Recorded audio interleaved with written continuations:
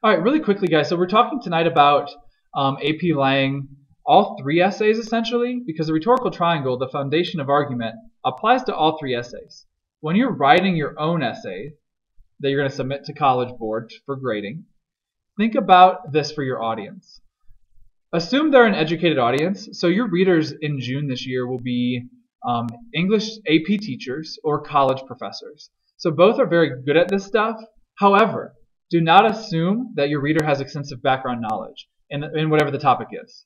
Even if they do, they're going to act like they don't have extensive knowledge because it's your job to connect the dots. So let's say our speech that we're analyzing is I Have a Dream by Martin Luther King. Wouldn't that be lucky? All right, so if that's the speech that we're analyzing, of course my reader knows a lot about the 1960s civil rights movement, but you're going to connect a lot of the dots for them. So that's what we're going to practice this year, is connecting the dots.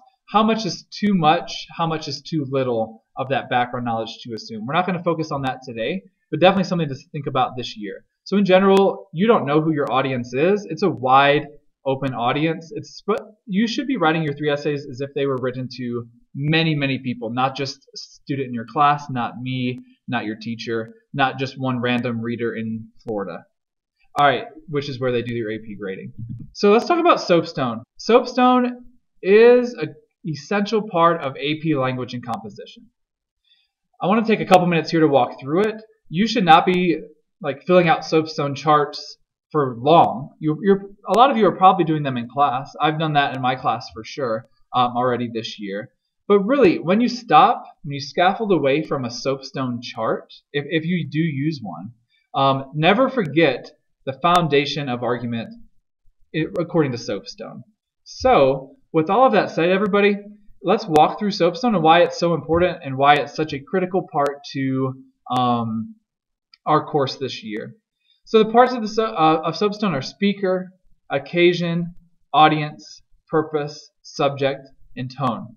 If your teacher uses this acronym or not, these are the components of every argument I want you thinking about. And that's actually what we're going to practice today, and I'll tell you how that relates to the rhetorical triangle. With that said, I don't have my students fill out the chart a lot, but I always am talking about these pieces and thinking about these pieces. Even before I read a word of the author, I'm thinking about speaker, occasion, audience, purpose, subject, tone. All right, as it relates to the rhetorical triangle, we are focusing on speaker, audience, subject. So half of SOAPSTONE is the rhetorical triangle we talked about. So those are certainly three key elements. And again, I'm focusing on the connection between every element of that. That's what separates us from average analysis. All right, so the other two that I really want to emphasize, and that I emphasize in my classroom a lot, is the relationship between occasion and subject.